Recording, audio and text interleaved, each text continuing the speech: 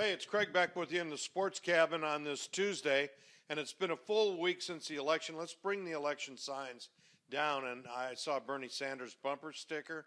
It's probably time to peel that one off, too. I think of all the places I've been to over the years, and honestly, I think this might have been an all-time low for those election signs. Maybe I just wasn't looking in the right place, but those signs are clearly old school, and TV, we all know, is the way to go. Door to door used to work. Now the candidates are afraid to go out after dark, and quite frankly, I don't blame them. Signs at the U of H should stay up. You know, the ones that say Tom Herman should stay. But I believe he's going to be heading out on the next 5-year, multi-million-dollar contract. That Tulane game had the Cougs winning, but not many saw it in person. You can't just stay away because you had a couple of losses to Navy and SMU. After all, it's been a good season. And this Thursday, I know all the fans will be back at the stadium, but mostly to see the Lamar Jackson character. The guy from Louisville, well, it could be a fight, you know, Jackson versus Ward, but I think it's going to be a knockout in the wrong direction.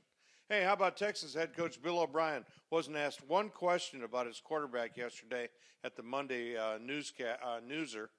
I must have missed the part where someone on the current staff just came right out and said, you know, I think Brock's doing great.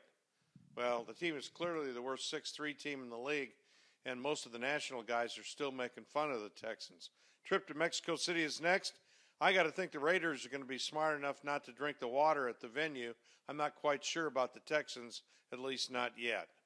As for you Cowboys and you Cowboy fans, I have solved your problem in advance. Here's how you solve the Tony Romo deal. When the Cowboys get to be 12-1 or even maybe 11-2, you don't want to risk Dak getting hurt, so you sit him down, you rest him. You've already got home field advantage.